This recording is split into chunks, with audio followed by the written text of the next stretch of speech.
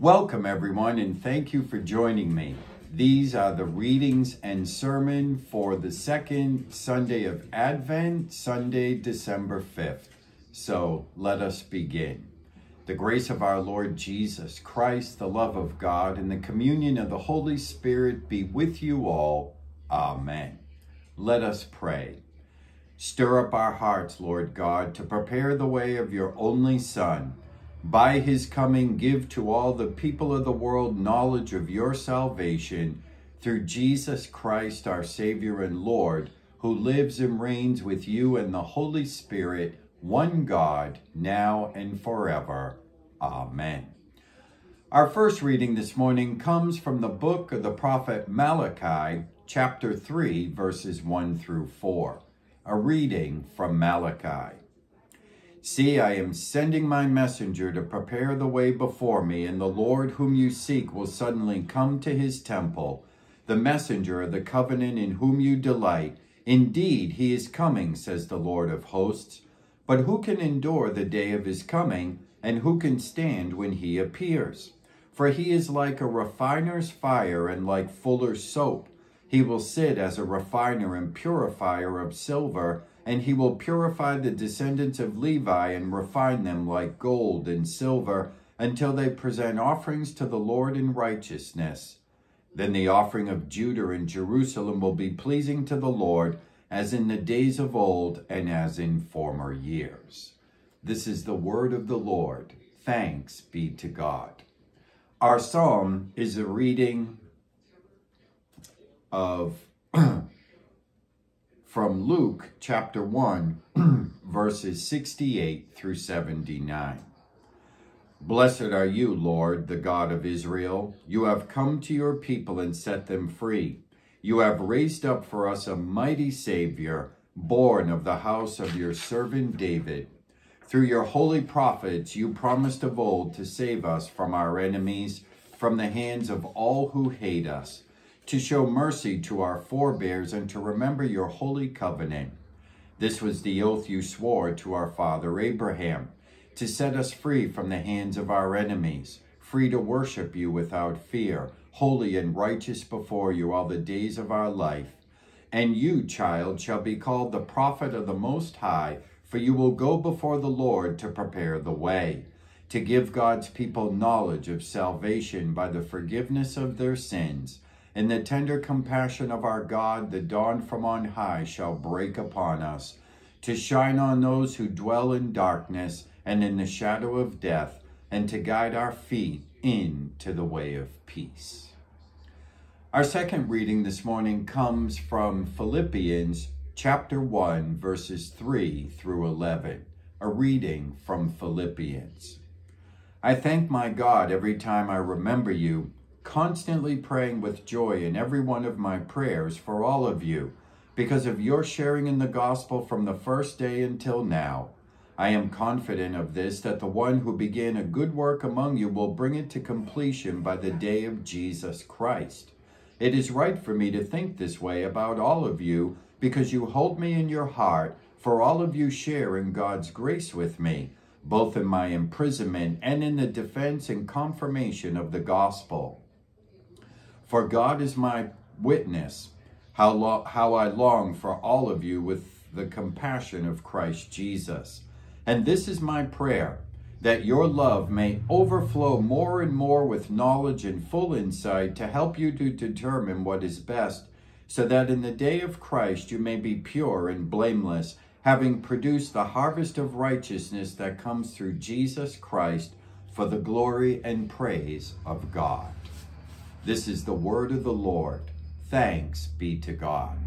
And now we're reading from the Holy Gospel according to St. Luke, chapter 3, verses 1 through 6.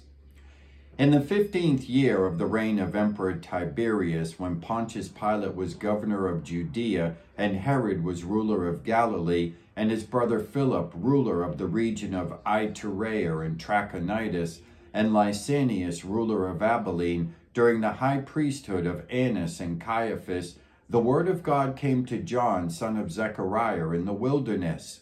He went into all the region around the Jordan, proclaiming a baptism of repentance for the forgiveness of sins. As it is written in the book of the words of the prophet Isaiah, the voice of one crying out in the wilderness, prepare the way of the Lord, make his path straight. Every valley shall be filled, and every mountain and hill shall be made low, and the crooked shall be made straight, and the rough ways made smooth, and all flesh shall see the salvation of God. This is the gospel of our Lord. Praise to you, O Christ.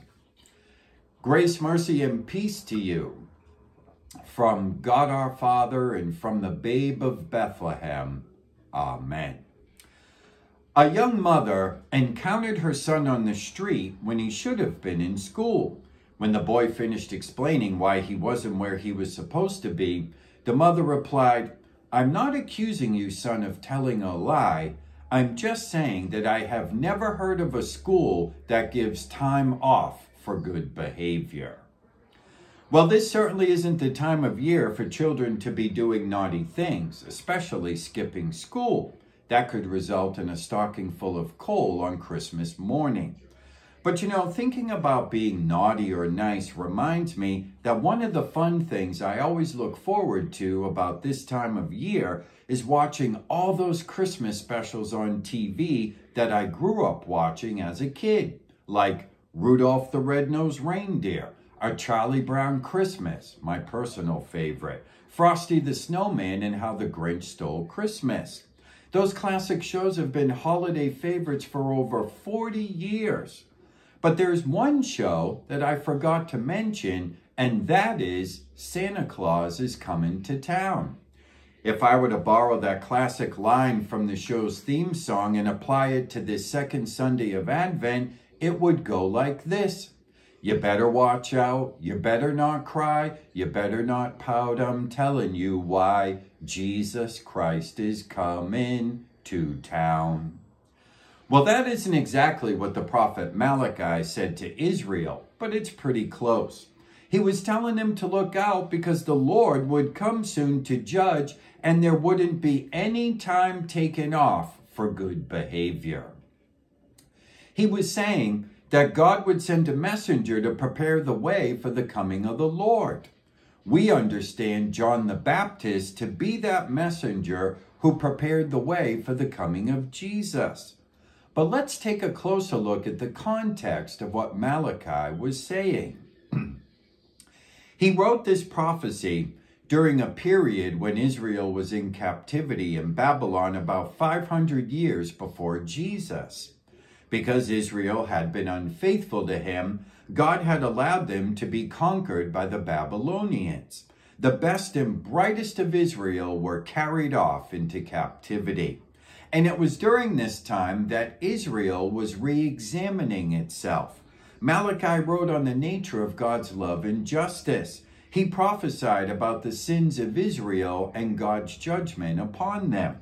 He also declares that God will forgive them if they will only turn back to him. Malachi may have been writing 2,500 years ago, but it still applies to us today. A little earlier in Malachi, he says that the people have tired the Lord with their words. What words, they ask. So Malachi tells them, they have called what is right wrong and what is wrong right. That certainly applies to us today. People are constantly calling what is wrong right. We live in a day when living in sin is called an alternative lifestyle, as if it were just a different way of living. And civilians killed in wartime are called collateral damage, as if there was no death involved. Now, not only did the Israelites pervert right from wrong, but they were also questioning the justice of God. They were questioning it because they felt that the way they were being treated seemed unjust. But people do that today. We see the murder of innocent people at the hands of terrorists or some other disturbed individual, and we question if there really is a just God in charge of the universe. More often, we look at the problems in our own lives and we question why God lets us suffer. Malachi responds to this last question. Where is the God of justice? He says that the God of justice is coming, but he's not coming the way we would expect. The Israelites in captivity would think that God was coming to bring justice to the Babylonians and punish them for what they had done to the Israelites. But the prophet Malachi says God is coming to bring judgment upon them. He said the Lord is coming like a fuller's soap and like a refiner's fire. Now, for those who don't know, Fuller's soap was a lye-based soap that would remove stains from fabric chemically. But it was so strong, you certainly wouldn't want to use it to wash your hands. And a refiner's fire uses very high temperatures to burn away the impurities in metals. So when the God of justice comes, he will come to purify and cleanse his people. Israel should expect God to scrub them clean. When you refinish a piece of wood, you often need to sand off the old finish. Well, when the God of justice comes, he will sand the Israelites clean of their impurities. When a refiner refines gold, he or she turns up the temperature and melts the gold and then burns off all of its impurities.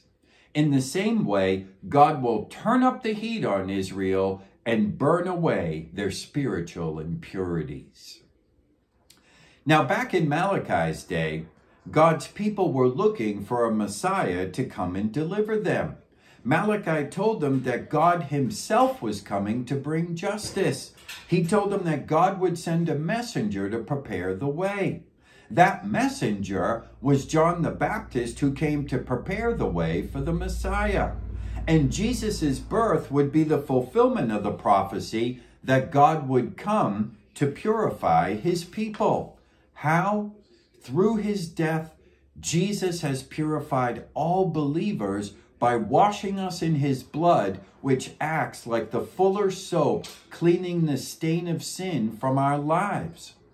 Just as the Israelites looked for the coming of a Messiah, so we await his second coming. We know that he will come to judge the world and to bring about peace. Let's just be careful we don't fall into the same trap that the people of Malachi's day did.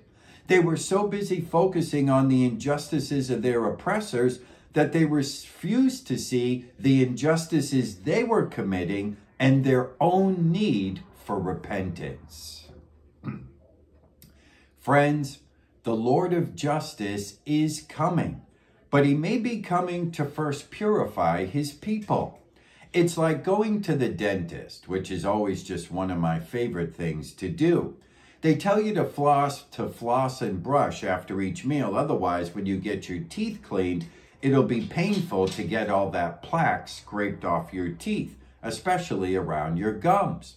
Well, truth be told, I have found that if you actually brush and floss like they tell you, it makes the cleaning process a whole lot easier. In a sense, God is coming to clean up our spiritual hygiene. So it might be a good idea for us to follow Malachi's and John the Baptist's instructions for spiritual hygiene and brush and floss our souls now. That way, it won't be so painful when Jesus comes. My friends, this season of Advent is a time of spiritual preparation for Christmas. The celebration of the coming of God is near. Are we prepared to meet him now? Let us take this opportunity to clean up our lives. Let us repent of our own injustices and get our hearts right instead of pointing to the injustices of others. Then, when Jesus comes, we will be ready. Amen. And may Almighty God, Father, Son, and Holy Spirit bless you all now and forevermore. Amen.